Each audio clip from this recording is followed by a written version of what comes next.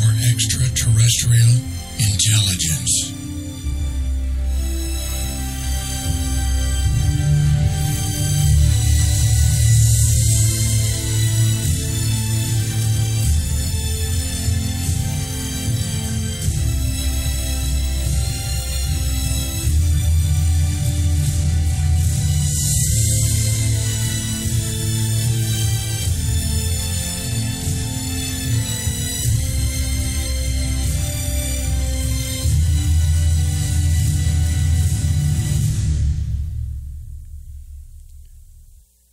Chapter 3. Sam, you're running late. Breakfast is ready. Come on. Dark became light. Silence became sound. Comfort became discomfort. Aunt Marion's voice rattled through Sam's head like rolling thunder. He opened his eyes as the first blast of morning sunlight smashed into his face. He sat up quickly to face an exceptionally bright morning. Sam looked through half-lidded eyes and found himself still lying on the chaise lounge on the roof. He could have cared less about his antennas or anything else at that moment. His mouth was bitter, his joints were stiff, and he was soaked with dew. He stood up slowly and almost tumbled back into the chaise. He bent over to stretch. He reached up to the deep blue morning sky to stretch again.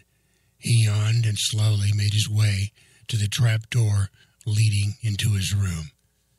Sam descended the wooden ladder and closed the trap door. He hopped down the final step and landed in the middle of the room. He rubbed his head and slipped off his jacket as he walked towards his wall of equipment.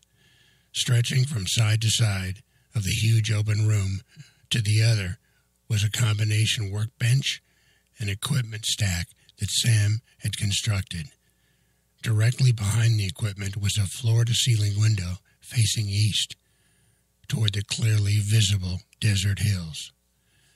Dominating the equipment stack was a bank of computer monitors and associated computer equipment. To the side were at least 8 radio receivers and amplifiers of all makes and models. Overhead, the large feed-through conduit opened into his room. A tangled mass of cables splayed in every direction like spaghetti. Clocks of various sizes and display formats gave time in sidereal, UTC, Pacific, Eastern, and 24-hour formats. Pegboards held electronic tools and supplies for every conceivable purpose. Work lamps hung from the ceiling and were clamped onto the heavy desktop.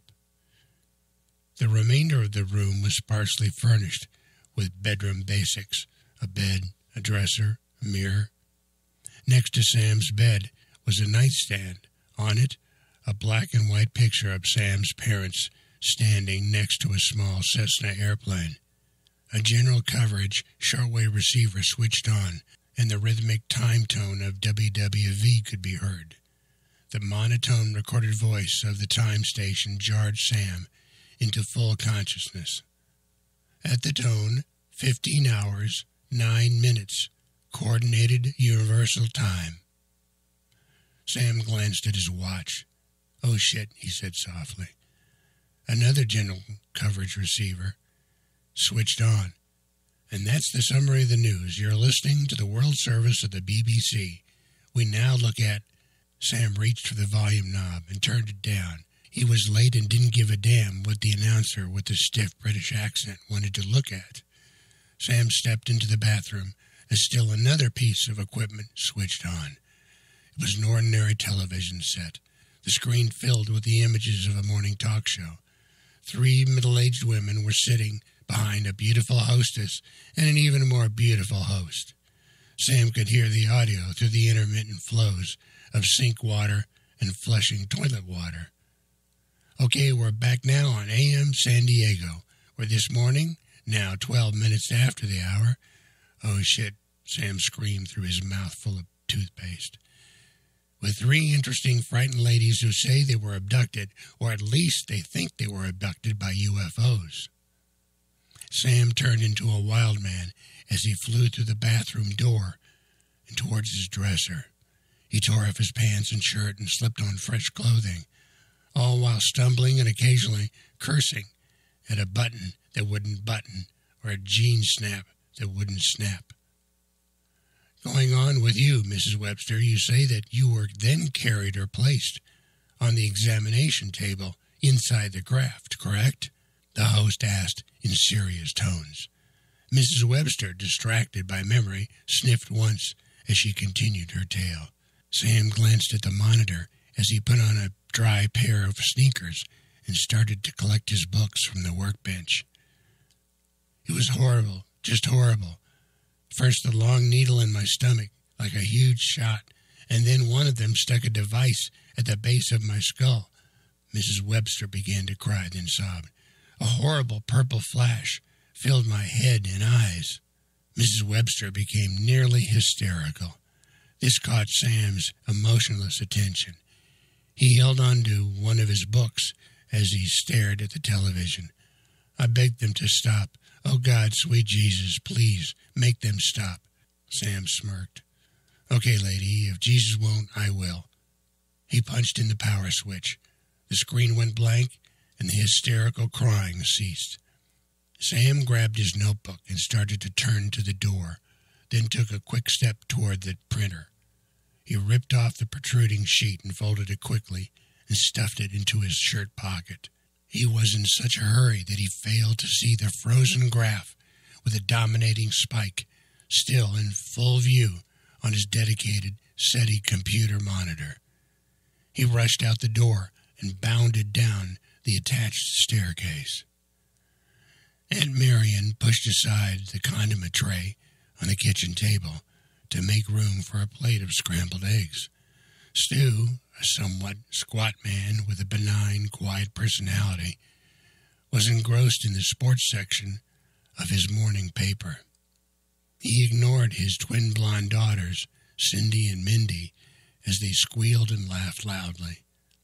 Slender, cute Sarah was carefully reading the product description on the panel of a cereal box. She occasionally ate a spoonful of nondescript brown flakes. Mom, Sarah said, listen to this. Do you know that there are 250 milligrams of sodium in this cereal and damn near 1 cup of sugar in this shit? Stu looked up from his newspaper. Sarah, please, watch your language. The twins were delighted. Yeah, it sounds like crap, Cindy added. Both girls burst into laughter. Ladies, Marion pleaded as she loaded the dishwasher. Cindy and Mindy then grabbed the milk carton at the same instant. Mine, mine, mine, Cindy screamed. It's mine, damn it, Mindy shouted back. Stu looked up, reached over the girls' heads, and grabbed the milk and sat at the table. Stu looked up. Marion reached over the girls' heads and grabbed the milk and sat at the table. She poured a bit into her empty glass. Now it's mine, she said, glaring at them both. Then she whispered to Mindy, and watch your mouth, young lady. Sam opened the outside door and walked in quickly. Good morning. I hear everything is normal. Marion watched Sam as he grabbed a piece of toast and started to walk out of the kitchen into the dining room. Hi, everybody. Bye, everybody, Sam said quickly. Sam, Marion asked. Sam stopped near the door, then stuck his head around the corner. Yes, Aunt Marion, Sam said sheepishly. Marion stared straight into Sam's eyes. You did it again, didn't you? You fell asleep on the roof, right? Gotta go, Aunt Marion. I'm late. Sam disappeared through the front door. The family sat quietly as they heard a crash of books and scattering of papers. Shit, Sam screamed. Cindy turned to Stu in an innocent voice, said, See, Daddy, Sammy does it too. Eat, Marion shot back. Sam ran from the house and jumped into his four-wheel drive Jeep Cherokee. The roof of his vehicle was crammed with antennas, Between the driver's and passenger seats, mobile and portable radios were stacked 6 deep. Switches and meters lined a section of the dashboard. Sam had done some major radio equipment installation. He deactivated the alarm system and sped away from the quiet suburban street. Weaving in and out of heavy traffic, Sam turned up the volume on his amplified radio. Weaving in and out of heavy traffic, Sam turned up the volume on his amplified radio. The rock group Sting could be heard a block away, mixed with monotonous beeps and tones of the WWV radio time signal. The school parking lot was quiet as Sam found one remaining parking spot in the rear. He was late again. He knew it. The excuse would have to be good this time. He tried to think of one as he set the alarm system on his car. As Sam walked quickly toward the school entrance, he suddenly remembered the piece of a computer paper he had stuffed into his pocket. He pulled it out and read it quickly. He saw the graph, and he looked at the text below.